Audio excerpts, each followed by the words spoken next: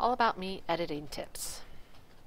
As you're working on your editing of your picture, one of the things I like to do is add a blank layer between my photo and my Wordle, and then I choose a bright color and dump paint in there.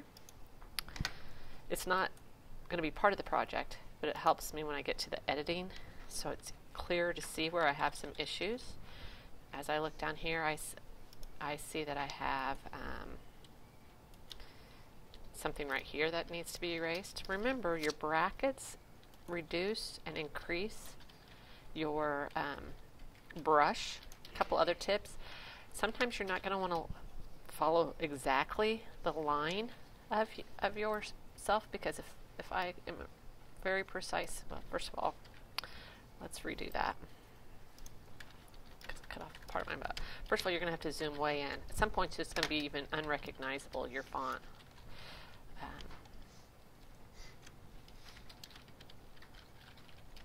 If you hold your shift down, it lets you use your scroll bar to move.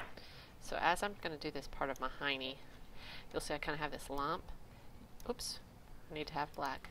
You might want to not follow the line closely, because sometimes it's just the fold of your clothes, and it'll make you look like you have a lump.